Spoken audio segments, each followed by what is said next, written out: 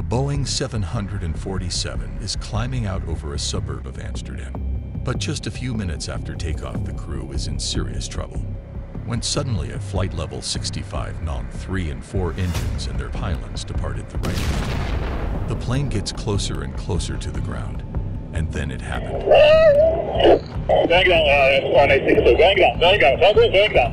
How could this happen? Stay tuned. On October 4, 1992, at 1720 UTC El Israel Airlines Flight 1862, a Boeing 747-200 freighter signed off and prepares for departure from John F. Kennedy International Airport, New York, to Ben Gurion International Airport, Tel Aviv, with an intermediate stop at Schiphol Airport for a crew change and cargo handling. The aircraft involved was an almost 13-year-old Boeing 747, which had been operating for Israel Airlines since March 1979. Almost from the very beginning, there had been technical issues with this type, and particularly with the engine disconnect mechanism. As the name suggests, the engine disconnect mechanism protects the wing structure and fuel tanks against the consequences of pylon overloads. It's like a fail-safe analysis, and it's a completely automatic feature. The aircraft was powered by 4 Pratt & Whitney GT9D7J high bypass ratio turbofan engines. The 4 engines and its associated pylon attached to the wing through forward and aft and mid-mount fittings, and it is a clean breakaway of the nacelle and/or pylon from the wing is ensured when the shear loading of this mountings exceeds the design load conditions. I know it's incredibly technical, but it will become very important, trust me. Like I mentioned before, this partial type had a history of problems with the so-called fuse pin, a small part which include in the mount fittings. These fuse pins are responsible for disconnecting the engine from the wing in a safe way if there are a heavy load on the engine. Since 1979, there had been 8 between fatal and serious accident on both B747 and 707. The 8 was between either engine separation or pylon break-free, plus a numerous reporting from operators regarding pylon wing attachment fitting problems were received. In most cases, the reporting dealt with cracked fused pins at different pylon wing attachment fitting locations. The problems seemed to be mainly related to engine Nong 3. After each case study, the investigation led to a fatigue or crack in the mountings. During that period, Boeing issued a number of service bulletins to carry out inspection for a specific type from fused pins and to investigate the area in the aft and forward engine pylon on the wing-mounted engines, whether if there are cracks or corrosion. But only after a couple of months later, and their service bulletin also came out with similar content, but for another type of fused pins, none of this service bulletin were time-framed. This meant that it was up to the airline to decide when they want to comply with it. After a few years, FAA issued an airworthy directive, made a different version of services bulletin mandatory to announce that installation of the new style fuse pins was a terminating action for the repetitive inspection requirement. But in April 1988, Boeing received a report of a crack in a new style fuse pin. Analysis of the pin indicated that the crack initiated from corrosion pits on the inner diameter of the fuse pin. Till almost mid-1992, there was a lot going on between FAA, Boeing, and airline operators regarding the cracks and corrosion in the fuse pins.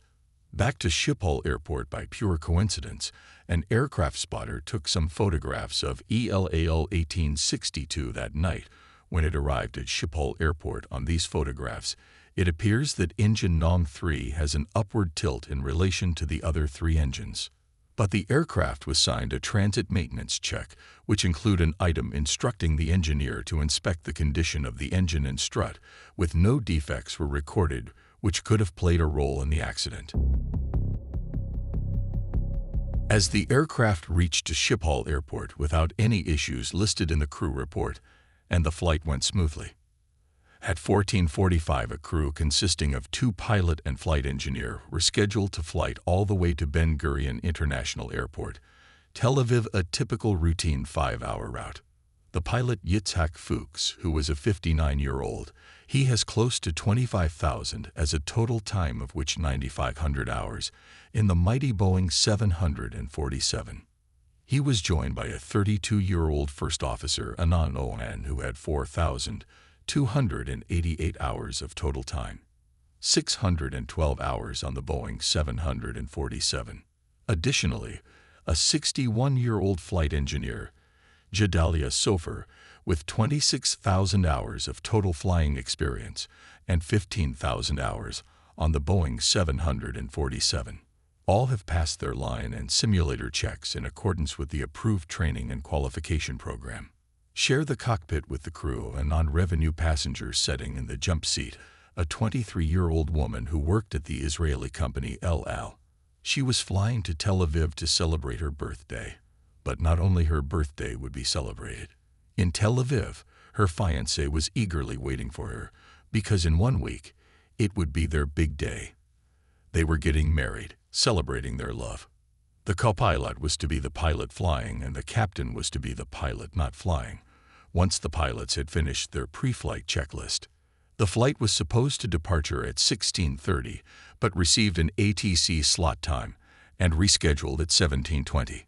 At 17:04, the captain requested clearance for pushback, and the aircraft taxied out at 17:14. The takeoff roll on runway 01AL started 17:21 with no issues. As the aircraft was passing through a 6,500 feet, when suddenly a loud explosive sound was heard by the crew, followed by separation of engine Nong 3, and struck engine Nong 4 on its way, causing the Nong 4 pylon and engine to separate from the wing.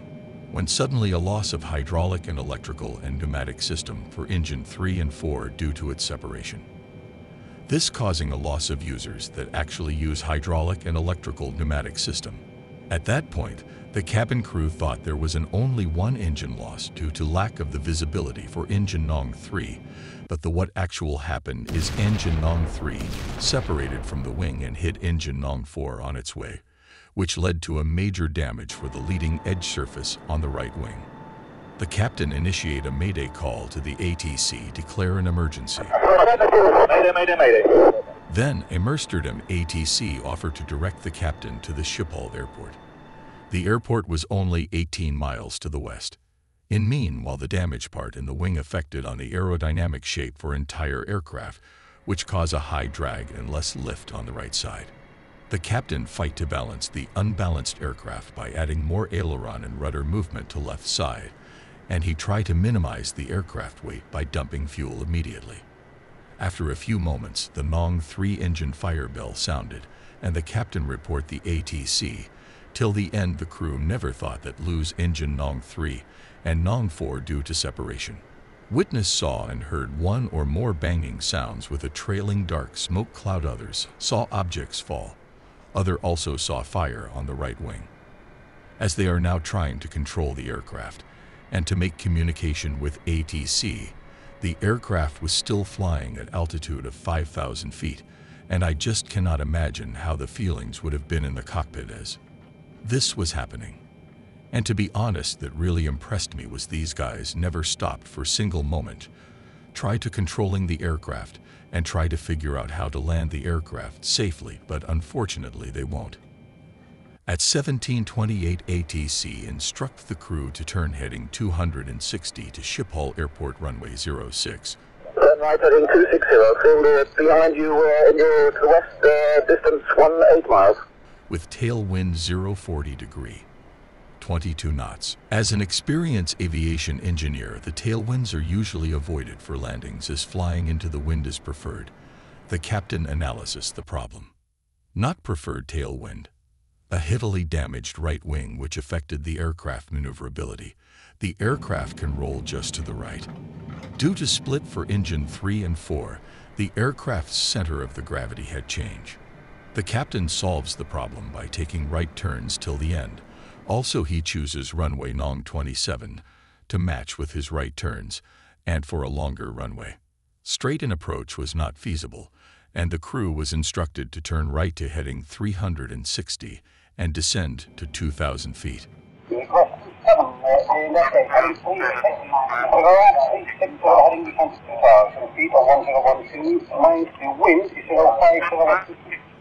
Let's take a closer look at the ATC conversion. At 17:13, a controller asked what distance they required to touchdown. Shortly thereafter, the controller asked for the number of track miles the flight crew required for an approach. The crew stated that they needed 12 miles final for landing. The call, Flaps 1, could be heard as a background conversation in the cockpit. ATC instructed El-Al 1862 to turn right to heading 100. During the turn, the controller asked for the status of the aircraft and was informed. Nong 3 and 4 are out, and we have problems with the flaps. The aircraft maintained an airspeed of 260 knots and was in a gradual descent. El-Al 1862 was cleared for the approach and directed to turn right to heading 270 to intercept the final approach course. The airplane was then at an altitude of about 4,000 feet with a ground speed of approximately 260 knots and on heading 120. At 17:35, the flight crew added, "And we have a controlling problem," approximately 25 seconds. Later, the co-pilot called. In the first part of this transmission, commands from the captain to raise all the flaps and to lower the landing gear could be heard. During the middle part of this transmission, a sound was heard, and in the final part of the transmission, another sound was audible. These sounds were later analyzed and determined to be the stick shaker and the ground proximity warning system, respectively. The pilots managed to control the damaged aircraft for over 6 minutes and a half, during all the way to the end. As the aircraft descended more and more, the speed also decreased, letting the aerodynamic forces between the damaged wing and the other more and more. Unfortunately, this caused a very high sink rate, and the crew finally loses almost all ability to prevent the aircraft from rolling to the right. The airplane crashed at 17:35:42 into an 11-floor apartment building in the Bijlmermeer, a suburb of Amsterdam, approximately 13 kilometers east of Schiphol Airport.